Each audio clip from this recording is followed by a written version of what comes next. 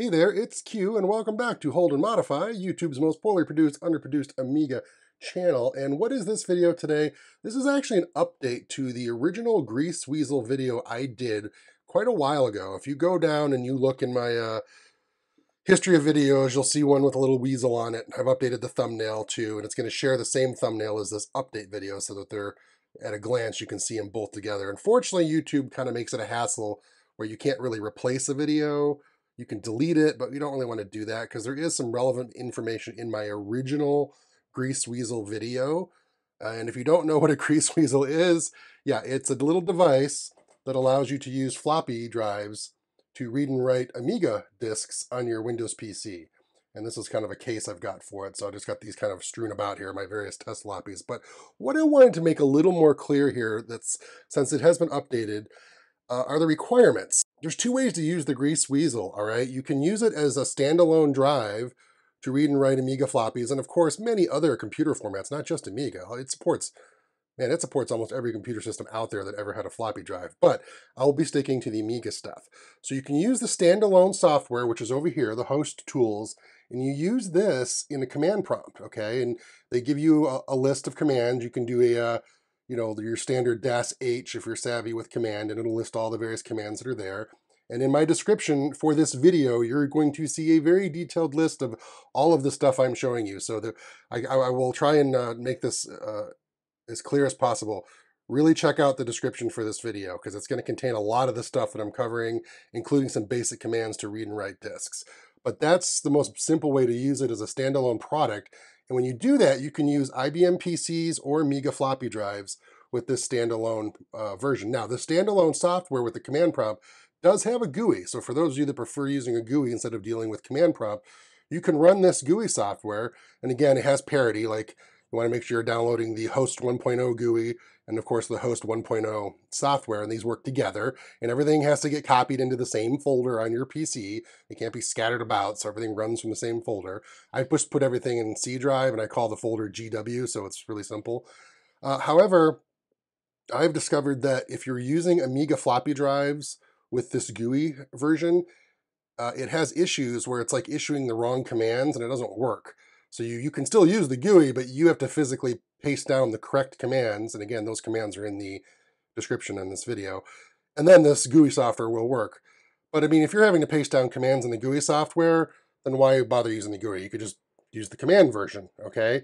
Now, why is that? Again, that's because I'm using, or if you were using an Amiga floppy drive with it, it does not work with this particular Grease Weasel I've got, which is the Amiga Kit Weasel V4. When it came out, it did not actually have WinUEE support officially. It was still very much in flux. And I've noticed that the lack of proper WinUEE support for this version of the drive and this GUI software seem to have a lot in common, meaning if the drive you're using does not work in WinUEE, it probably isn't going to work with this GUI either because it's a command issue. Something's going on there. Now, when I say drive doesn't work, I mean Amiga floppy drive. So to be clear, if you're using an Amiga floppy drive with a Grease Weasel and you're using this Amiga Kit version, it's probably not going to work. Okay, it's not going to work in WinUEE, and this GUI software is going to have the issues I mentioned earlier. So it's just the simplest way to say this is just go on eBay, or if you've got one in the closet, find an old IBM PC drive, all right? Like I've got sitting over here. This is an old IBM TIAC. Get the IBM PC drive, and then you don't have to worry about any of this. The IBM drives work with the Amiga Kit version, and they work with other people's versions that have built this board, because there is an updated design of this board that has been done that has a jumper that allows Amiga floppy drives to work in WinUEE and in the Grease Weasel GUI. Here's WinUEE. Yeah, you need to download WinUEE, and then this is the Floppy Bridge software, which is a plugin for WinUEE.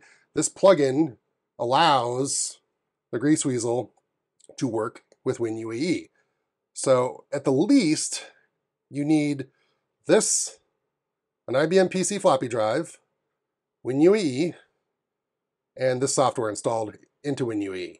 If you have that, you don't need any of this stuff on this part of the screen, okay? This is for people that want to use the Grease Weasel as a standalone product with no emulation software. They just want to create disks and write disks themselves in the command prompt, or again, using the GUI. But again, one thing these all have in common If you use the Amiga Kit style version, this stuff is not going to work with an Amiga floppy drive. It's going to have issues.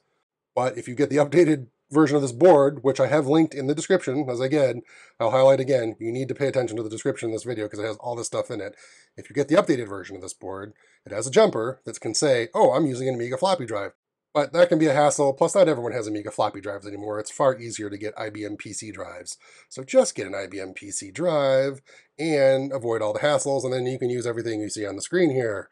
It will all work great. So my original video is about as bad as this one, but the stuff that I say in it is still relevant and does give you some information, but this is just to update you, those that are still interested in being able to write and read Amiga floppies in an emergency situation, because not everyone has functional Amiga floppy drives. You know, not everyone's Amigas are up and running or have the ability to write floppies, and I know it can be really frustrating if you need a certain disk and you need it for your real Amiga, and you're like, how the heck am I going to get this floppy? That's how this Grease Weasel product comes into play, why it's so cool, why it's so handy.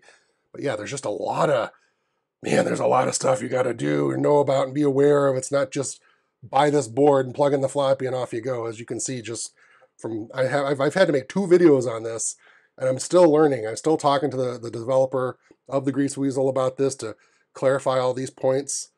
So there you go. That's an update of the Grease Weasel and how it works. Again, the best, easiest way to use the Grease Weasel, get an old IBM PC floppy drive, and then it will work with all of the software here. Standalone, GUI, WinUE, and you'll be good to go. Can it still use an Amiga floppy drive? Yes, it can. And that's really cool. But honestly, why bother? Especially with the hassles I've mentioned. Okay, I hope this helps. Thanks for watching.